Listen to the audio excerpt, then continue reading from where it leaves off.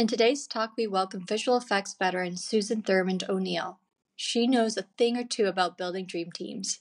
With tons of experience in commercials and feature films, working for the likes of The Mill, Method Studios, and Digital Domain, she's a whiz at creating crews that click. As a recruiter for BLT Recruiting, Susan bridges the gap between exceptional VFX artists and cutting-edge studios. A champion for the VFX community, Susan also holds some pretty impressive titles. First, Vice Chair on the VES Executive Committee and leader of the Membership Committee. Plus, she's a 2024 VES Global Board of Directors rockstar.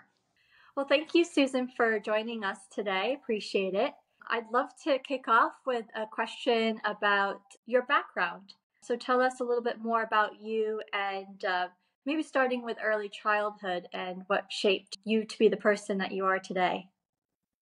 Well, it's kind of a colorful story. I grew up in Louisville, Kentucky. My mom was a waitress and my dad was a used cars salesman and a serial philanderer and a cheat and a gambler and a womanizer. And as a result, we moved around a lot and there was always kind of some adventure around whether or not rent would get made. We would take off with the last $5 in the house and either turn it into rent at the Ponies or come back empty-handed with lots of colorful stories. And so as a result of that, one of the things I learned when I was really young is just adaptability, resilience, flexibility. We were constantly starting new schools, constantly learning new rules, constantly learning, meeting new people and having to really put ourselves out there to be part of a group that maybe was really well established. So I know that's like a really kind of unusual, inspiration, but having that instability allowed me the flexibility to be able to jump into any situation and figure out how to make it work. Flash forward to when I'm 13 and my mom married an amazing man who brought all kinds of stability and order to our household, which was incredible. I think for the first time, my little sister and I felt safe. And we felt like, I mean, not that we were ever unsafe, but it was like, oh, this is what it means to be a kid. Oh, this is what it means to have a routine. Oh, this is what it means to have someone check in on you every night before you go to sleep and things like that.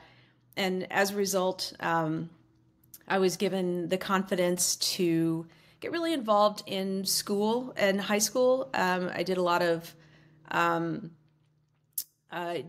was part of a mentor program to get kids who were maybe going to not graduate to graduate.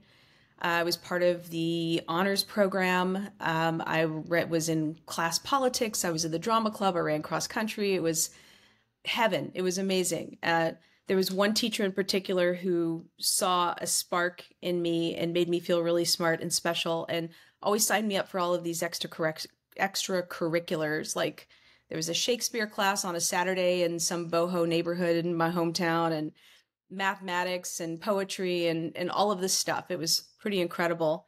And then I put myself through college. I was the first person in my family to go to college and I was paying for it myself. My high school, one of our very distinguished alumni was Diane Sawyer. So when I was a kid, I idolized her. I was like, I'm going to be Diane Sawyer when I grow up. I'm going to be a hard-hitting television journalist. So I enrolled myself in the communications program at the University of Louisville, which is all I could afford, the local school, and quickly learned that it was a repository for athletes for their Plan B. U of L is a huge football and basketball school in Kentucky. And so it was great being there, but I felt like it was remedial in a way. It wasn't challenging me. And since I was paying for it myself, I switched to medieval and ancient history with a minor in French, which is where I had this one professor. He was just your quintessential absent-minded professor, bedhead, unkempt beard, one brown shoe, one black shoe, where are my glasses? Like that guy. And he's the one who said, you don't need to know things. You just need to know how to find things. And he used to give the example of Einstein not memorizing his phone number because he could always look it up. So like, don't take your brain up with any extra stuff. It was more important to him to understand the sequence of events and how they affected one another rather than saying in 1492, Columbus sailed the ocean blue or whatever. So That was like a huge takeaway, and it was pretty awesome. And then I moved to LA, chasing a boy in 1990. And then you've been there ever since. Yep. We spent 3 years breaking up. I worked a couple of dead-end jobs. One of them was as a royalties manager at Warner Brothers Records, where I was eventually fired because I was teaching everyone how to use Lotus 123 instead of doing my royalties report. Lotus 123 was like a non-mouse driven, command line driven form of Excel. Oh, okay. And so we had repeatable tasks, and it was driving me crazy that we had certain things that were constant with every royalties statement. And the only things that were variables was recoupment and numbers of units. And so I built a spreadsheet, no training or anything, just kind of built a spreadsheet. So, because we were using ledger paper and adding machine tape for everything to feed to the punch card computer across the street. I mean, it was like super antiquated technology, but my boss didn't believe in the power of computers and would double check my formulas with her adding machine tape. And I was eventually given the sack because I didn't want to sit down and be accurate to the fifth decimal place on these things. I wanted to find a way to harness the technology to make things easier. I was helping people program their voicemail. And that was pretty devastating for me, actually. Like, it was my first, I think you really you have to go through that. You have to go through like, hey, you didn't do what you were supposed to do, so you're out of here, but what it allowed me to do was figure out maybe a different kind of curiosity I had about a different way of working. However, my next job was the same at the Gordy Company, which is like Motown's what do they call those, mechanical royalties, like for this, not for the performance, but for the songwriting, if somebody used their song. So that was miserable. And then my next door neighbor's like, hey, I have this friend who works at this company called Digital Domain, and they're looking for an assistant to the chief financial officer. You should go for it. Like, what the heck is Digital Domain? And because there was no internet then, you just kind of had to, borrow somebody's trades and figure out what was going on.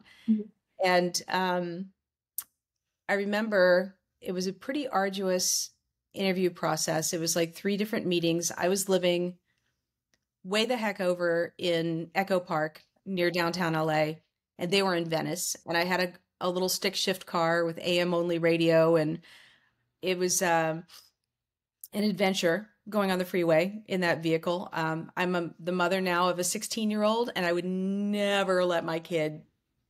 No, that's not going to happen. So, Mom, if you're listening to this, I apologize in advance for being dangerous and reckless in my early 20s. 3 interview process. And at the 3rd interview, I knew these are my people. This is what I want. And then when I got the job, oh my gosh, I was overjoyed. I was like employee 20 something.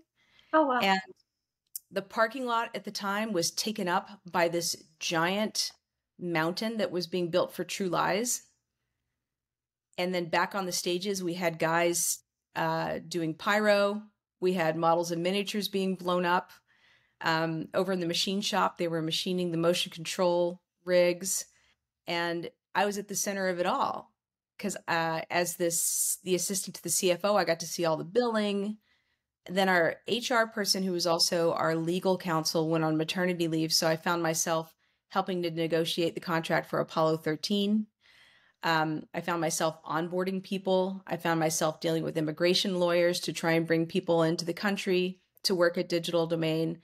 I found myself working a little bit in production, getting to use an old-timey chem to scroll through and look for elements for the opening of Mech Warrior 3. We ended up using the smoldering remains of Mount Vesuvius from Interview with a Vampire.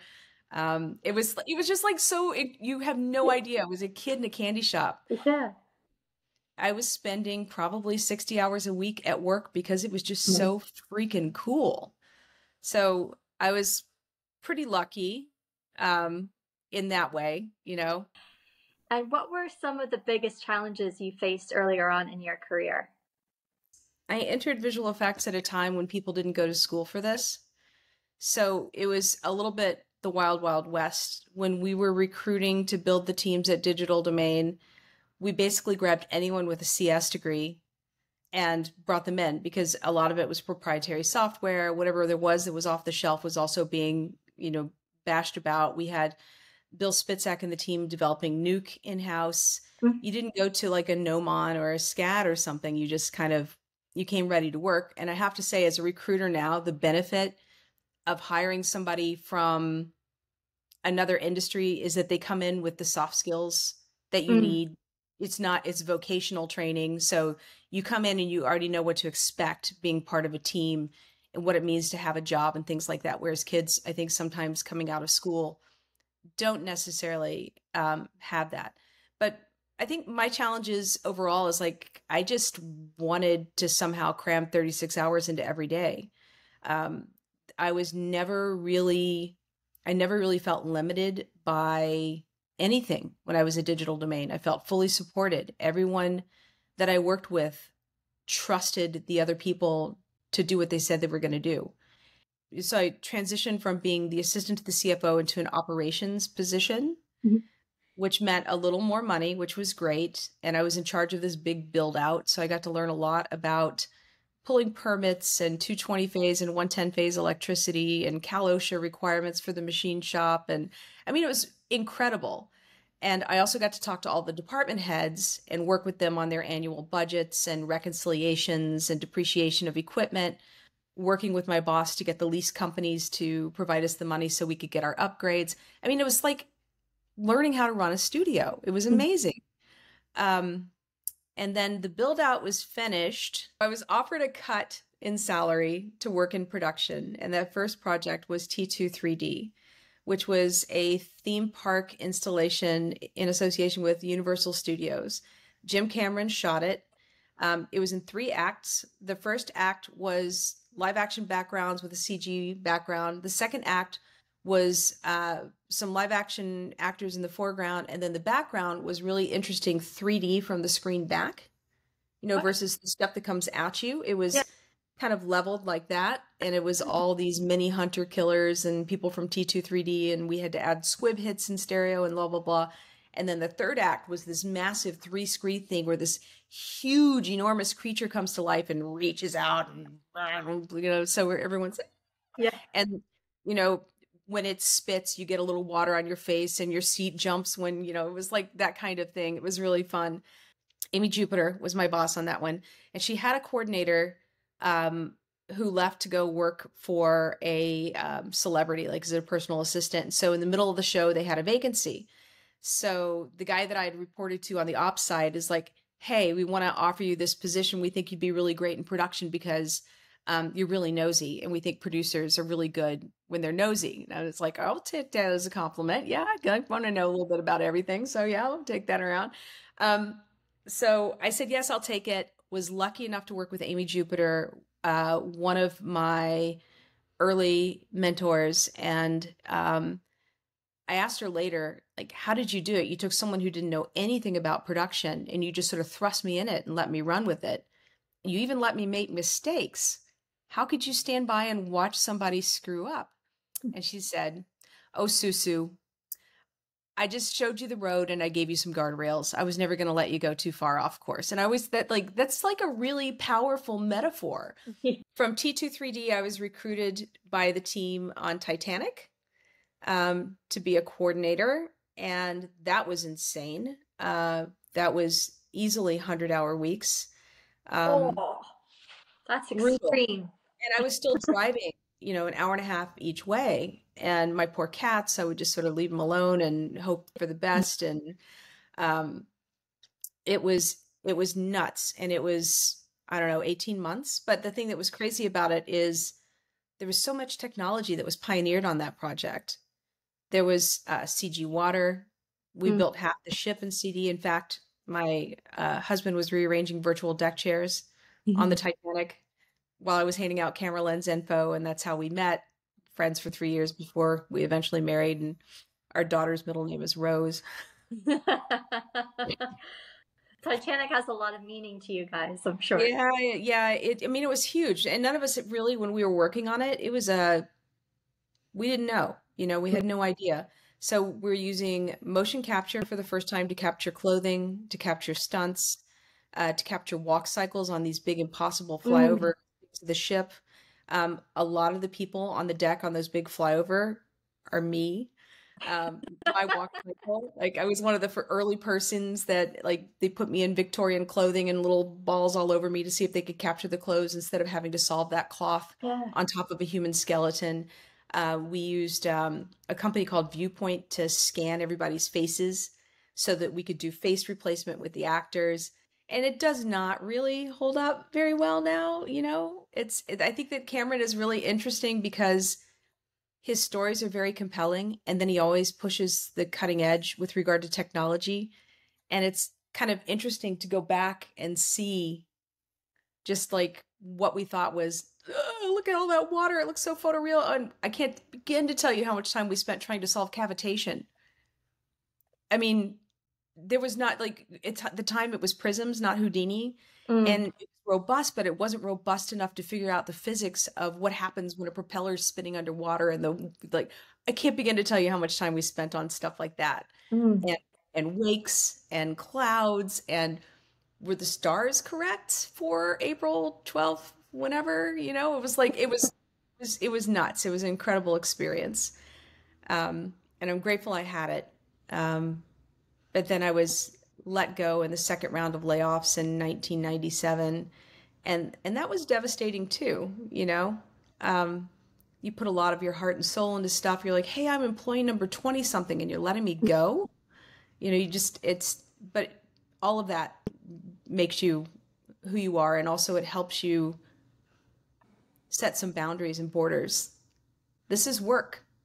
You think it's your life, and maybe it's your passion, but really you do have to be professional, and it is business, and it's nothing personal, unless you're not delivering, I guess. Yeah, I mean, Titanic, I remember it was a massive hit in the 90s. Like, everybody was watching it at the cinema and had it on VHS tape. And I know some people still talk about it today, so it must have been a wonderful experience to be so closely involved in it, even if it was 100-hour working weeks, which is pretty nauseating to think about. But I mean, as long as you had some bit of fun in there, and the memories, you came away with some great memories, then It was kind of like a university experience, almost like an 18-month, super intensive, super immersive. I got paid for it, which was great. Not very much, but who cares? I mean, I was a living wage. Met some amazing people that I'm still close to today who are all off doing fabulous things. And what would you say your biggest learning curve is to date? We all get comfortable in how we work. I think we all get a little, I'm used to using this tool and I'm used to using that tool. And I use LinkedIn a lot, and they're constantly changing their interface, which frustrates the heck out of me. Because I used to be able to go here for something, and now I have to go there for something. It's like when your local supermarket keeps changing where they keep the peaches. I just want my peaches. Just don't want to go to the same place. That I think, and then I'm commission based, so I'm kind of at the mercy of my clients having a need. And the more I stay self-employed, the more I feel like an outsider sometimes at the studios that I'm trying to help. In the early days when I was closer to production, I got really good at being able to go into a studio and quickly look around and see where the imbalance in personalities might be, because it really does take a bunch of different kinds of personalities. I use the analogy of Laverne and Shirley. If you go into a studio where there's like 55 Lavernes, like where are the Shirleys? Is there a Carmine? Do you have a Lenny and a Squiggy? I mean, you have to have this team and these kinds of personalities. With COVID and with the downturn in business in general, I'm not able to be on site as much as I used to be to get those kinds of insights. For the most part, I try and get a little uncomfortable at least once a week, learn something new and put myself out there, or just kind of, go down a rabbit hole. And then what would you say are the top 3 skills you use on a daily basis? Well, despite what you're witnessing here, I'm a pretty good listener. Um, and that's really important to be able to pick up on cues from people and get what they want. I think research is one of those things as well. It's one of my superpowers. Um, I joke that if the recruiting business ever goes belly up, maybe I'll become a private investigator because I just love finding stuff out and finding people. And I probably have to change my name and my identity and not work from home and for the safety of my children. Um, and then the third, I think, is just follow through. You know, it's really important to, when you say you're going to do something for someone, to actually do it and follow through. And so in my job, I'll place somebody, but I don't stop there. I check in with the client to make sure that they're happy with the candidate. I check in with the candidate to make sure they're happy with the client. And it's not a numbers game. I really genuinely care about this team and how this team is constructed. But yeah, I think those are the three. And then what role does mentorship and networking play in your professional growth? A lot, a huge role. For me personally, and also for the people that come to me for sort of during COVID, I guess my LinkedIn profile looks really approachable, and a lot of people reach out to me saying, how do I XYZ? What advice would you give me for blah, blah, blah? And I try to take those calls whenever I can, because I was lucky enough to have a lot of very generous people who took those calls from me when I was younger. Networking is currency. Your people are your currency. And it's important to not go to them, your business network, just for stuff, but also to check in.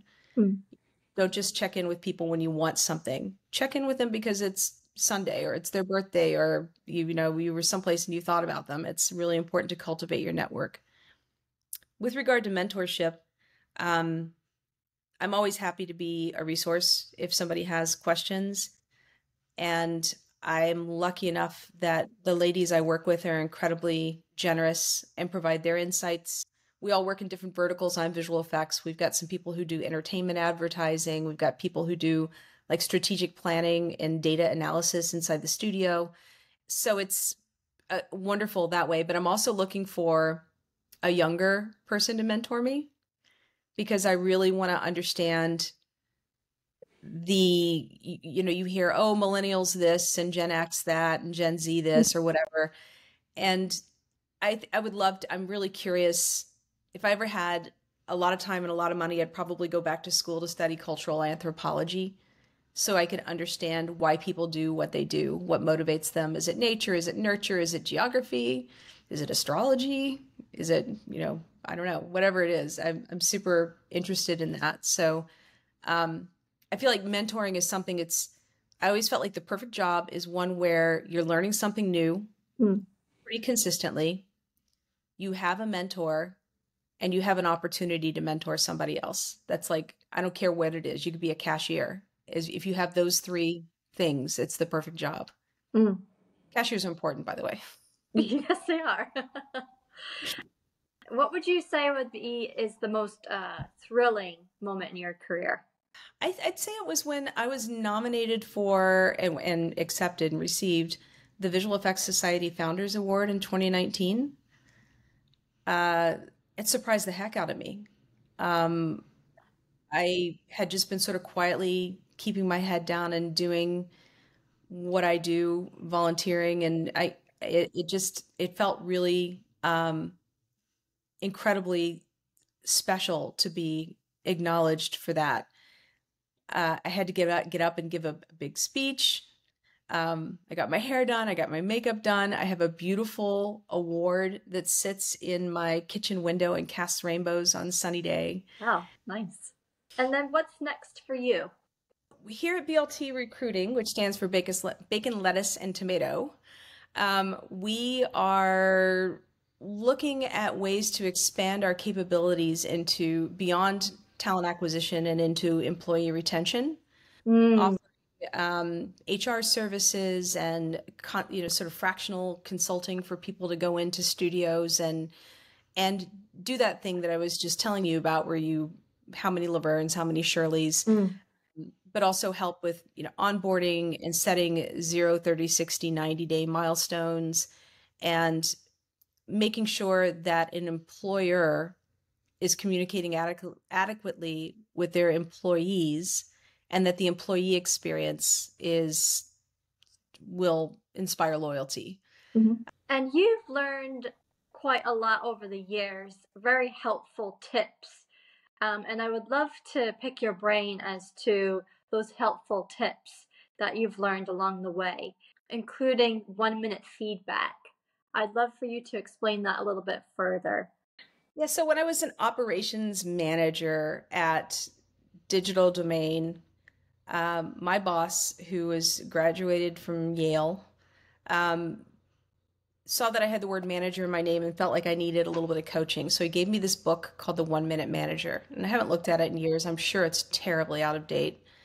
But the thing that I pulled away from that was the importance of sharing with the people that report to you 3 things. 1 minute of a 1-minute praise and appreciation. Hey, you're doing a great job at blah, blah, blah. 1-minute goal setting. This is what I expect out of you. And what they called the 1-minute reprimand, but I'm like, I can't reprimand people. I can just sort of, yeah, it's constructive criticism. I notice you're doing this. We're looking for you to do this. Can you try these things? And if you have to have that conversation twice, then it's something different. So I think that that's good. And also I think that as a manager, you have to be open to hearing that peer-to-peer feedback, as well as I've only been a couple of places where they had actual real reviews, real structured reviews. One would be peer-to-peer, one would be manager to employee, the other would be employee to manager. And they're all done on paper. It's not in a room. You're not looking at somebody in the eye while you're telling them, like, I really hate how you leave the jar off the peanut butter, or whatever it is, that pisses them off. So pardon my,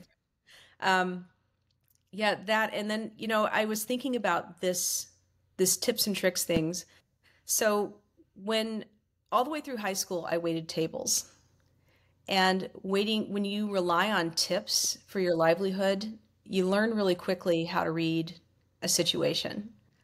So you walk up onto a table and you can tell they're in the middle of a breakup. They probably don't want to hear a joke from you. They probably just want their burger.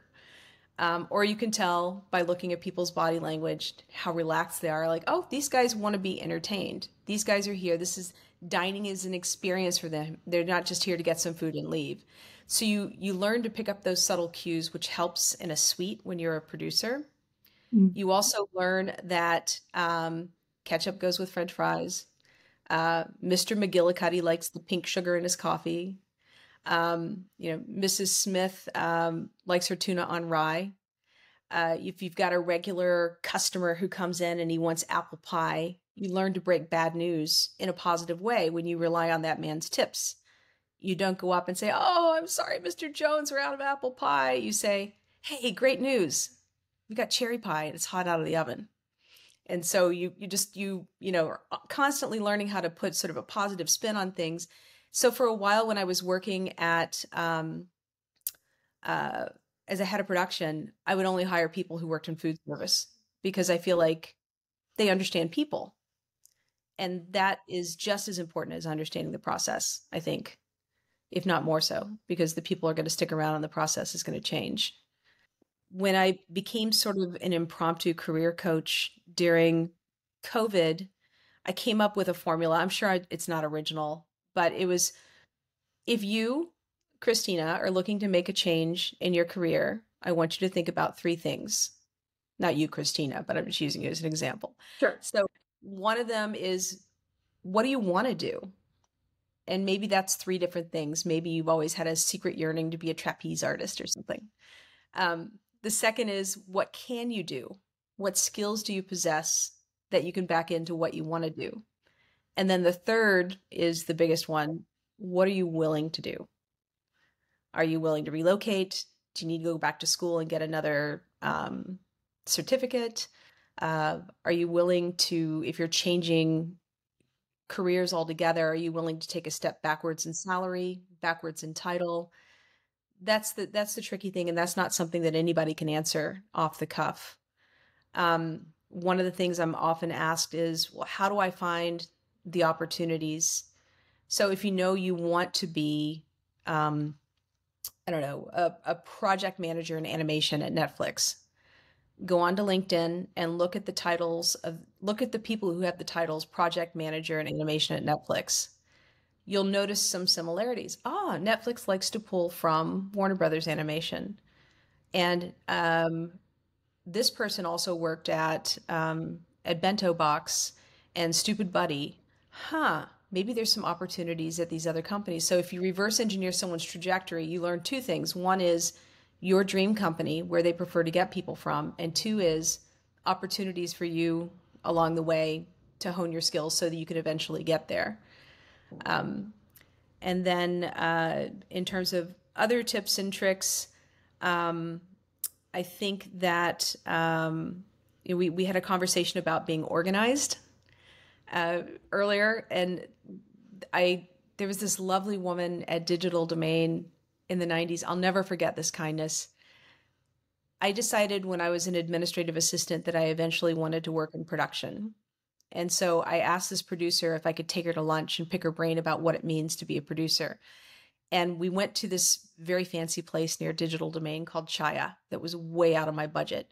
And I scrimped and I saved and I pulled together all my money because I wanted to take her to lunch.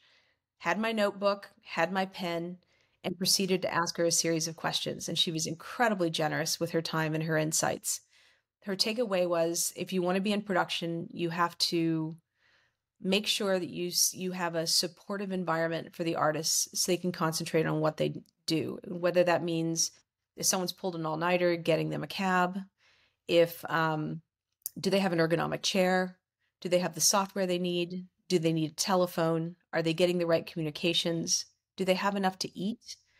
And then in terms of keeping yourself organized, she suggested that you touch, this is back in the days of 3-ring binders and paper, that you touch everything only once and read it, know where, put it away and know where you found it. And those are two big takeaways for me for how to be a successful producer, but I'm a slob. I did not do the second one, I will say. It's great advice. Somebody will take it, I'm sure. Yes, for sure.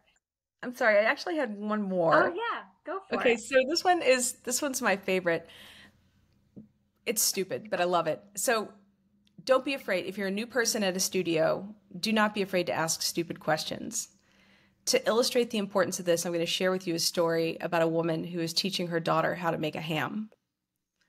So she said, okay, you get your ham out, you bring it up to room temperature, you get your brown sugar, you get your cloves, set your oven to 250, low and slow, grease your pan, and then you take your ham and you cut off a piece about this big and you wrap it in aluminum foil and you stick it in the freezer. And then and the daughter's like, wait, why? And the mom's like, why what? She's like, why do you? She's like, I don't know. It's how my mom taught me. So they call grandma, and grandma listens and she says, that's how my mom taught me. Well, luckily, great grandma's still alive. So they give her a call and she listens to the story. And at the end of it, she sighs. The reason you cut off that piece of ham and put it away for later is because when I taught you, the pan was too small. That is perfect. Ask stupid questions. Yes, ask away. Especially about process, and especially when there's waste involved, you know? Yeah, absolutely. Everything's evolving so quickly that the processes sometimes are dated, and we don't realize it, and it just takes someone else coming in who's not involved in the day-to-day all the time and just question it. Mm-hmm. For sure. And we believe in making a ripple of change. So with that in mind, who would you like to see on the next podcast? Well, there are 3 people who were pretty important to me in my early career. One of them is Amy Jupiter, whom I've mentioned, who is incredibly generous and always gave me just enough rope and allowed me to screw up, which was terrific. The other one was Victoria Alonso, with whom I worked in the early aughts at a company called A52. I was her coordinator. She taught me the importance of accountability and just being buttoned up. And she was great with clients. I learned a lot from her watching. And also, I learned from her. She always had a side project going on. She was always helping somebody with a short film on the outside and looking for volunteers to come in and help her. And she was always doing something else. That creativity didn't end in the suite. It was also outside the room.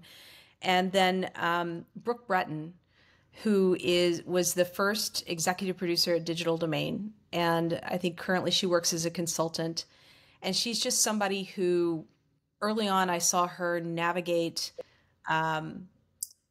motherhood and entertainment and all of that stuff. And now she's doing some amazing things for the Visual Effects Society, helping to build a museum, like a virtual museum. And she's just a very genuine, approachable, kind person.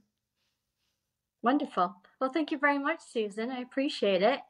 It was lovely to hear your story and also all of the wonderful career advice that you were able to share with us.